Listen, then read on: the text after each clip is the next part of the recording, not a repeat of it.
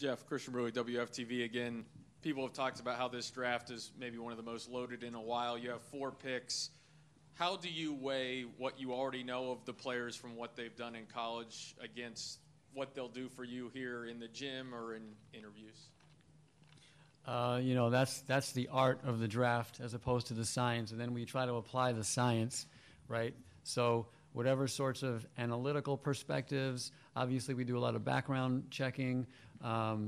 We try to measure them in every possible way that we can, and ultimately that's what makes this, such a great business, is that it just comes down to this, man. Like, who is this kid? Who is this person? Is he one of us? And I believe that it's easier to identify the talent than it is the person. And we've got to look at both. We've got to bring in the right kind of people. I do think that, man, like you said, we have 2 first-round picks. We have 2 quality second-round picks. We get a lot of bites at the apple here. And, I look forward to going through that process with our group. It's very important that we start to add some depth and look at a roster that we can really feel is trending the right way and is growing. And this is a huge opportunity to do this in the draft. Jeff, Keith Smith, RealGM.com. With the advent of 2-way contracts under the new CBA coming in, as well as salaries continuing to climb, second-round picks become increasingly valuable, John Hammond has hit on several of them throughout the course of his career, as well as you two together hit on quite a few. How important was that in hiring him, knowing that you have the 2 extra this year and some extra in the future? Great question. I don't look at bringing John Hammond in as we have to master the second round. I look at bringing John Hammond in as he's a great basketball guy, and one of the ancillary effects of that is we're going to do well in the second round. And, the second round is tough. That's why, you have a lot of teams that just collect as many as they can to get as many bites of the apple, and they'll just spray buckshot and say, out of these 6 picks, I hope 2 of them or 1 of them becomes a player, But I feel that adding John and our whole group, it's not just John, it's our whole group, we have to have a good approach to the kind of people that we're looking for, and I feel like we'll do well in the second round. And these are good second-round picks, these 2 that we have. Jeff, John Denton again with OrlandoMagic.com. The fact that you've been a scout, video guy, assistant GM, player personnel, how much will that help you having that wide range of experience? And also, what does Masai mean to your career? He talked about, when he took the job in Toronto, his one request was, I got to have Jeff Weltman here with me. It won't help me at all. It's every draft class is a new group of guys you got to get to know, and I'm going to lean on all the smart guys that are in the room, and we're going to have some spirited debates. And I say this, that when you approach a draft, there are so many moving levers and push-pulls and different things to measure, and there's an old expression, if the draft were to be held one day prior or one day after, it would be a completely different draft. Either way, it's like opinions shift, and it's just a freeze frame of where people are at that moment. I feel that we're just well positioned this year, and it's a good draft, so I'm just confident that we're going to be able to help ourselves. As to Masai, what's Masai meant to me? Dear friend, mentor, confidant. Masai made this point the other day. I was sitting in my office, and he said, how about this? You hired me in Denver, and now you work for me. John hired you in Milwaukee, and now he works for you. And you know what I say? All those conversations between Masai and me and John and me, it's the exact same conversation. It doesn't matter what the title is or the time or anything. It's just the same conversation. It's just how do we get better?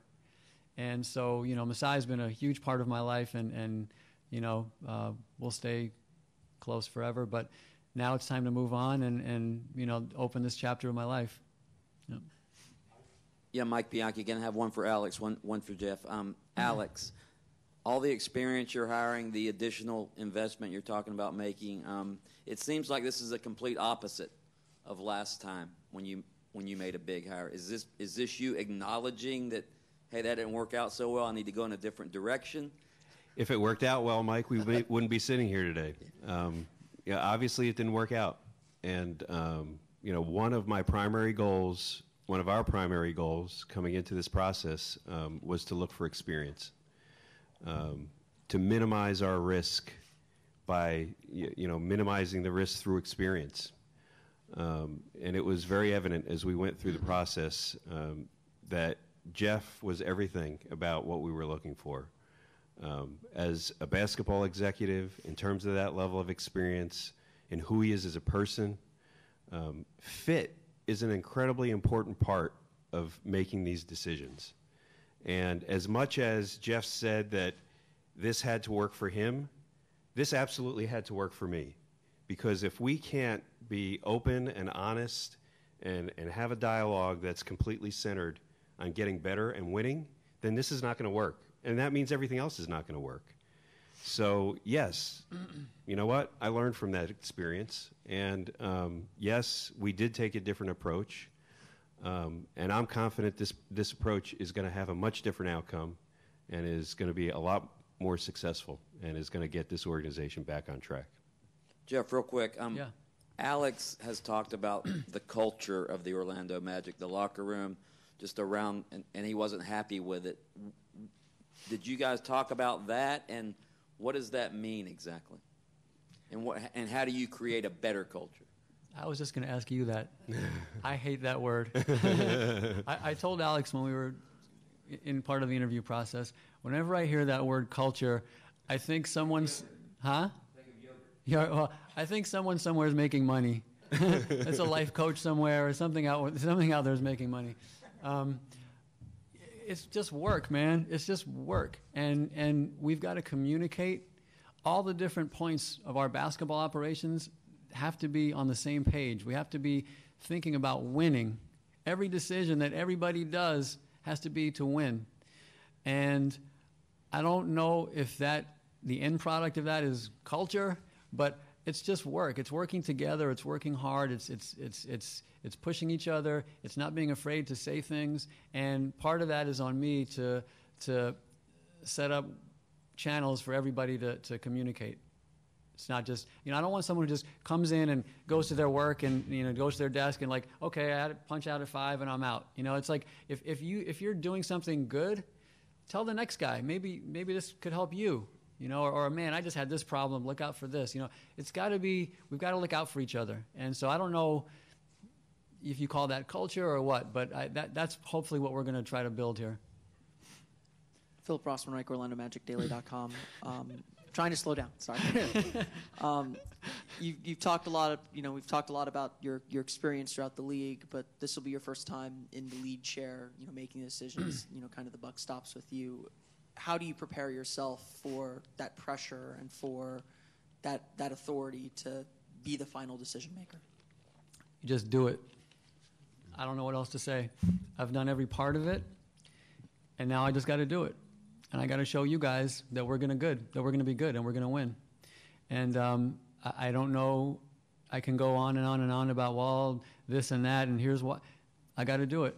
And I can tell you that my whole life's work has been in preparation of this day, and now I got to do it. Al.